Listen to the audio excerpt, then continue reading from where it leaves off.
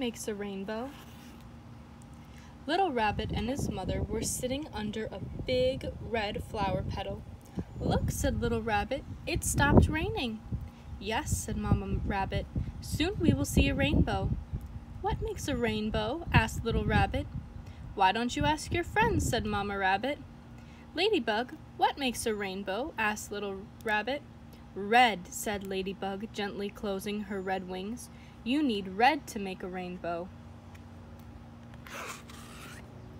"Mr. Fox, what makes a rainbow?" asked Little Rabbit. "Orange," said Mr. Fox, swishing his orange tail. "You need orange to make a rainbow." "Little Chick, what makes a rainbow?" asked Little Rabbit. "Yellow," said Little Chick, fluffing her soft yellow fuzz. "You need yellow to make a rainbow." "Mr. Grasshopper, what makes a rainbow?" asked Little Rabbit. "Green," said Mr. Grasshopper, rubbing his long green legs together. "You need green to make a rainbow." "Mr. Bluebird, what makes a rainbow?" asked Little Rabbit. "Blue," said Bluebird, ruffling her pretty blue feathers. "You need blue to make a rainbow."